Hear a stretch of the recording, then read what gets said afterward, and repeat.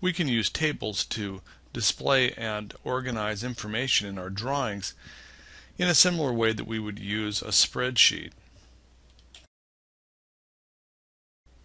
We're going to make a table like this one that shows an electronics parts list. Besides the data that's in the table also has a format. Choices such as the text style and the formatting of each of the cells is held in information known as my table style. I can have multiple table styles in any drawing. To work with my tables, I'm going to go to the Annotate tab, go over to the Tables tool palette, and I have tools for creating a table, and I have tools for managing my table styles. Let's look at table styles first. When I open the Table Styles dialog box, every drawing always comes loaded with the standard table style. You can have multiple table styles inside any drawing, but you can only use one at a time. Here I see a preview of what the standard looks like. I have the ability to set a different table style current if I have another one. I can create a new one, or I can modify the existing table style. In this case, we're going to create a new table style, and we're going to call this parts list.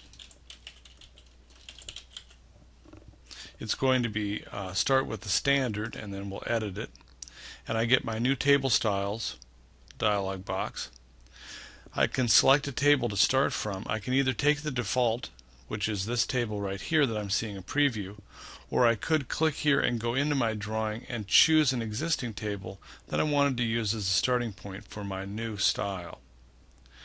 I can select the direction, either up or down. That means that my title and headers would either be at the bottom or the top of my table. I can set the cell styles for how the cells that are going to hold data, the cells that will be headers, the cell that will be the title. For each of these cell styles, I can make choices about the general properties such as the fill colors, the alignment of the data that's in the cell, the format, or the type of data that's going to be held there. I can also make choices about the text style that's going to be used and the text size and color. Also, the formatting of the borders of each of the cells and how the edges and lines are going to be displayed. You can see that I can, if I want the data to be displayed in the top and the center of each of the cells, or if I would like it to be displayed top and right. And this is what I'm going to choose so that all of the data is over on the right hand side of the cell and lined up for like I would have money and that kind of information.